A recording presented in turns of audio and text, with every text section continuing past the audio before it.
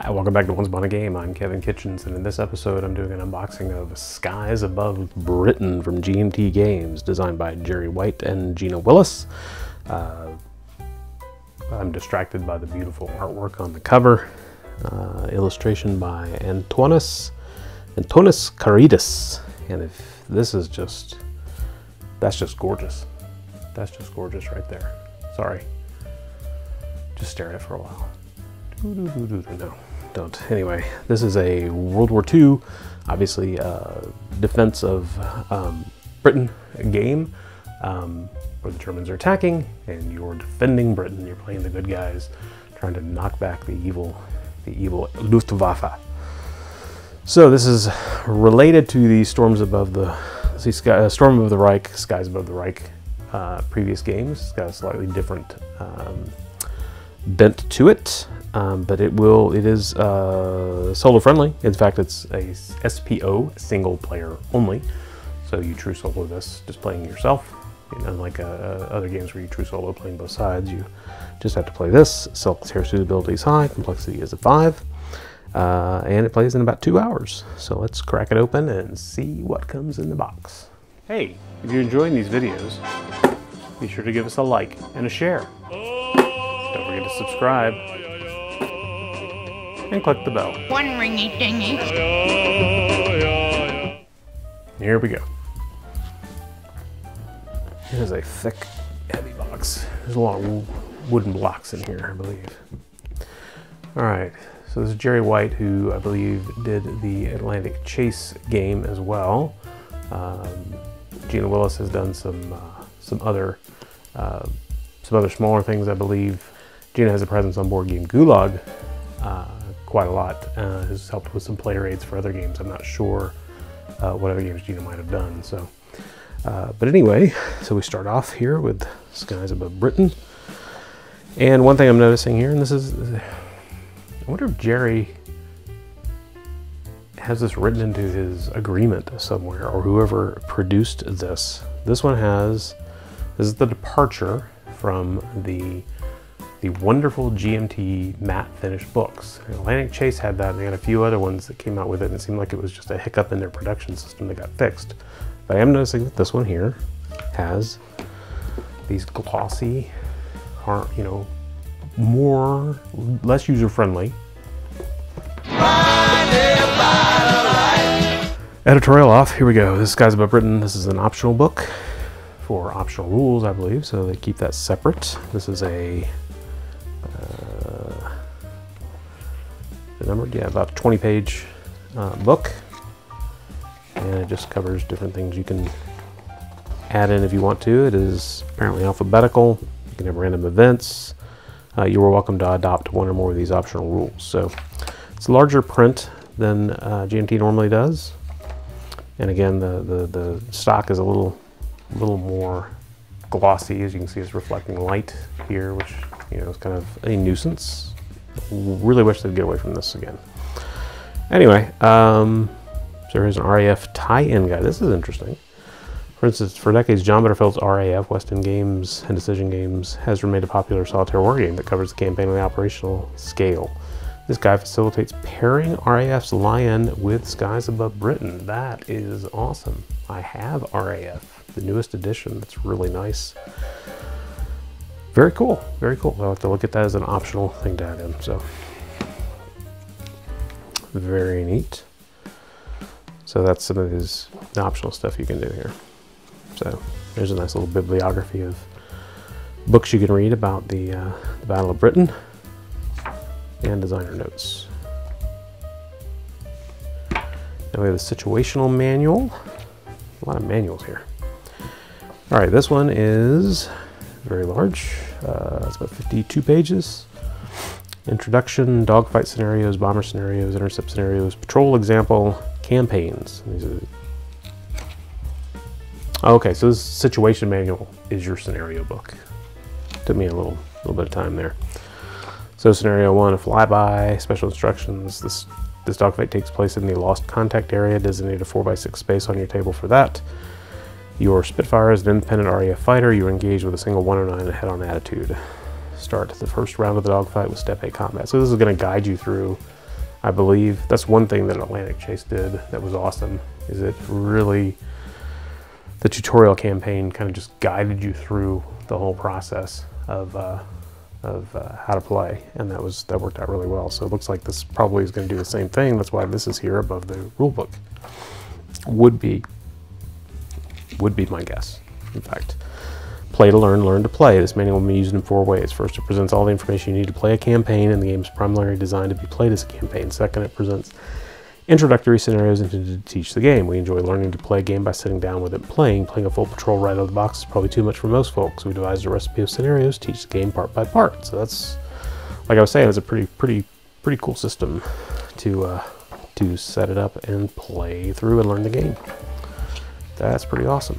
So we have the situational manual, again full color, and then goes through all the scenarios, gives examples, patrols, and then your campaign games and how to set those up. Pretty nice. Now we have the full rule book. Another big, heavy book. And now this is getting even bigger here. Now we're at 64 pages. As introduction, as the dogfight cycle, the bomber cycle, the interception sequence, the raid vector sequence, return to base, pilot experience, icon results. So when you're learning, you can look up and read the actual rules, and then one day you can just sit down and read all the rules and just learn it all. You know how everything works. Or this will refer you to the rule book and read the sections you need as you learn. What is a dogfight? A dogfight is a battle between an agile fighter aircraft. Your RAF fighters against Luftwaffe fighters, 109s or 110s. RAF formations, how to sticker your blocks. Bomber cycle sequence. Well, I'm excited about this one, especially since I've really enjoyed RAF, so looking forward to this. All right, so there's that. Still got a lot to go. We've barely cracked the surface here of this one, and we've got a lot of stuff to dig through. All right, so we have our sticker sheet here, and we've got yellow Spitfires. We get the leader, 2, 3, and 4. Green, red, and blue. No red 5, just red 2, 3, 4 in the leader. Red 5 standing by. And we've got stickers for our sections and squadrons and flights. So there is our sticker sheet, which means there's blocks in here. Then we have our pilot roster sheet. And this is, it's interesting that they provided this. They provide several copies of this. No, are they the same? No, these are not the same. So let's be smart and look at this. These are on heavy, on GMT cardstock, but they're obviously meant to be filled in. So this is the 54th Squadron, and this is the 303 Squadron, and this is your patrol records. So either you make copies of these onto regular paper, you either laminate these so you can use dry erase to mark off your stats.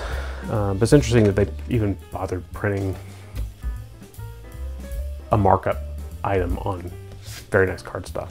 Maybe they'll just give you a pad of them, or you just download and print them yourself. So anyway, but these are very nice, and how you use them is up to you. But at least the originals will last a good long time if they're sturdy. And then there's a lot in this box. We have a chart showing the sequence of play, double width chart, showing the sequence of play, the raid vector sequence, the intercept sequence, dogfight cycle, vector marker results. So a handy ready reference here.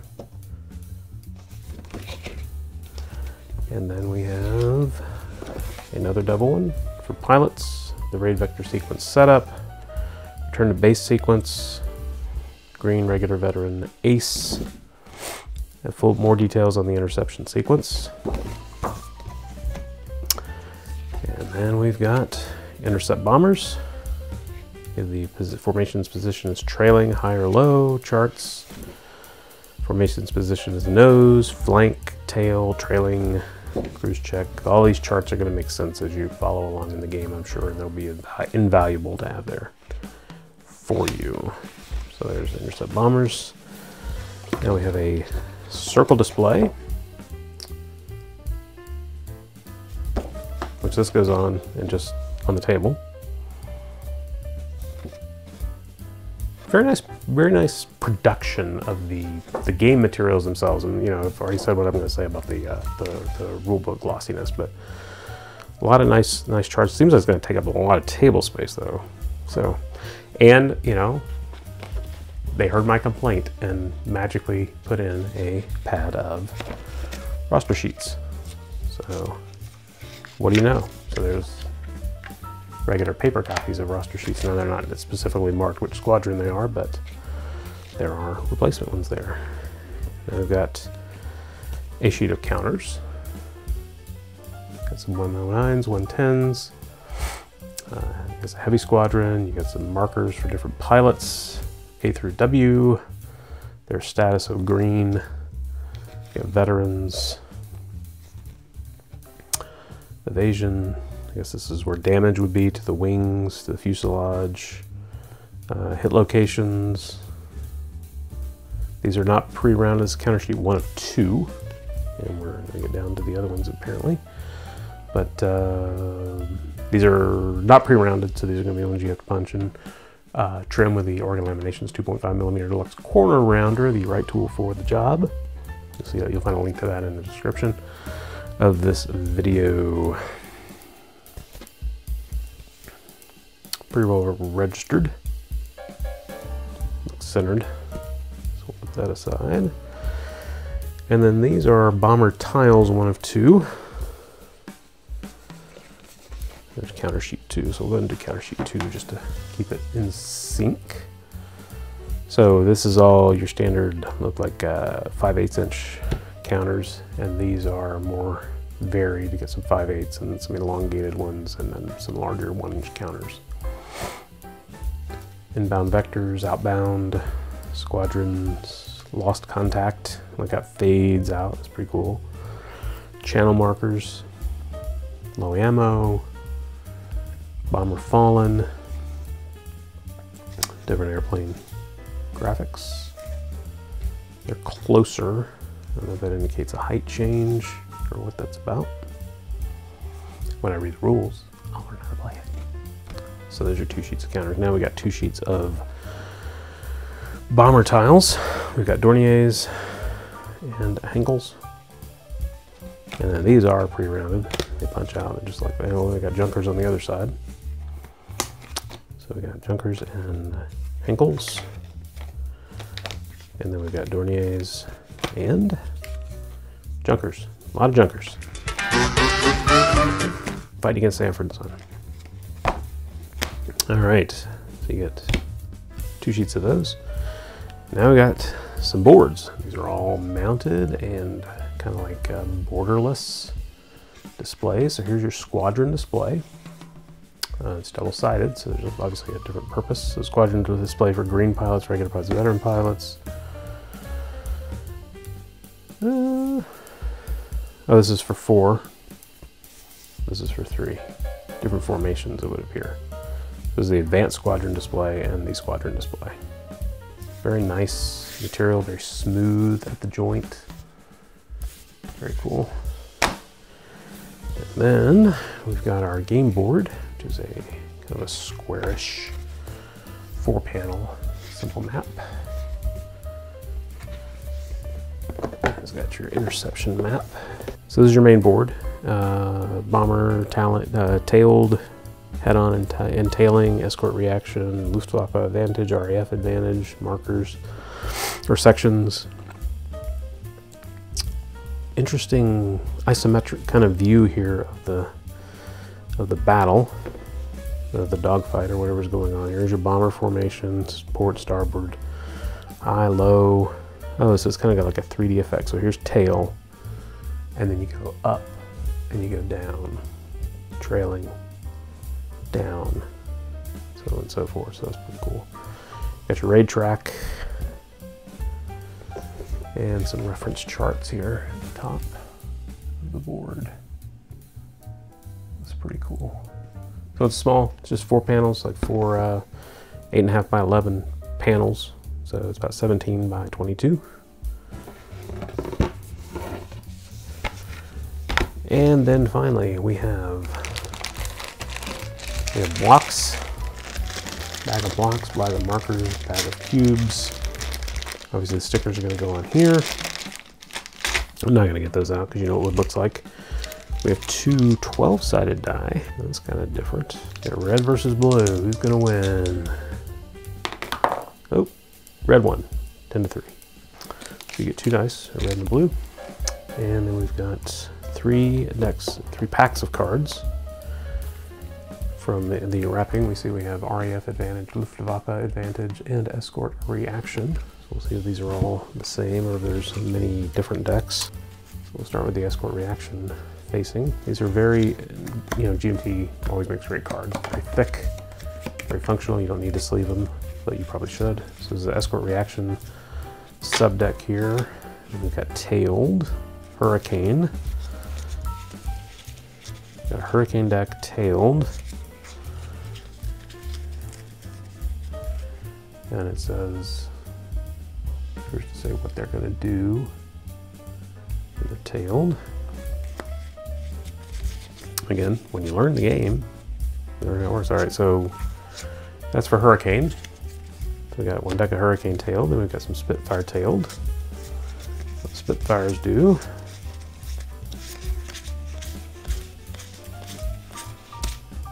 Okay, so we got a Spitfire tailed deck. Then we've got our Luftwaffe Advantage cards. Head on, behind you with Heavy Escort, add a Rot. It tails your fighter. So Luftwaffe Advantage deck. Then we got some bomber cards. We got a light deck.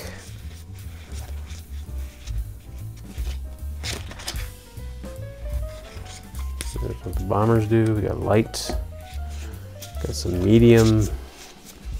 So they're all packaged together, but obviously they you know, separate into various decks. The artwork is gorgeous though. I mean yeah, it's very nice. I like the feel it's evoking.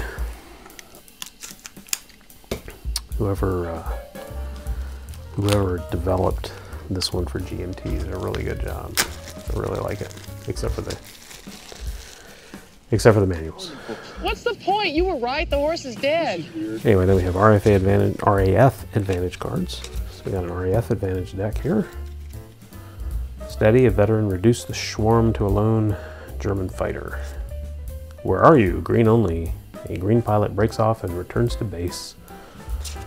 So each side has an advantage deck. Let's get these out of the way here. And then we've got head-on and tailing for Hurricanes. We got a deck for Hurricanes. I bet we have a deck for Spitfires too. What do you want to bet? Just use our context cues that we learned about in elementary school. So there's Hurricane and there's the Spitfire. And that's it. So those are all the cards here. So, whew. So we have a tailed deck for each and a head-on and tailing deck for each. Woo! A lot in this box. Long video. Anyway, if you pick up a copy of Skies Above Britain, you're going to get 3 packs of cards that contain all these awesome decks. We got bomber decks. We've got Spitfire decks. We've got Hurricane decks. We've got advantage. We got advantage decks for RAF and Luftwaffe, and we've got Escort Reaction deck. You get 2 dice. You get a bag of blocks here, which is not going to fit back in because I didn't lay those out correctly. You're going to get the large game board we took a look at. You're going to get the squadron display board, very nicely mounted. You're going to get 2 sheets of bomber tiles. You're going to get 2 sheets of counters and markers. You're going to get a pad, nicely, of pilot roster sheets that also include the squadron log on the back. You're going to get the circle display, find out the diameter and the radius and the area and circumference and all that good stuff. You're going to get player aid cards. I don't even know what to call these. This is the Intercept Bomber player aid card. This is the Pilots and the Raid Vector Sequence player aid card. This is the something, sequence of play, player aid card. You're gonna get the card stock printed 54th and 303 Squadron roster cards. You're gonna get you stickers for those blocks. You're going to get the heavy 64 million page rulebook, or 64 page rulebook. You're gonna get the scenario situation manual that also comes in at 52 pages. And you're gonna get a small little tiny book of about, what did I say, 20 pages for optional rules that you can include, including integrating this with RAF, which is pretty darn cool. So that is everything in this beautiful package, Skies Above Britain,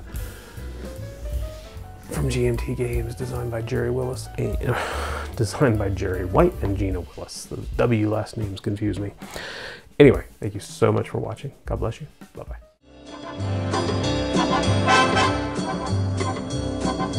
Oh!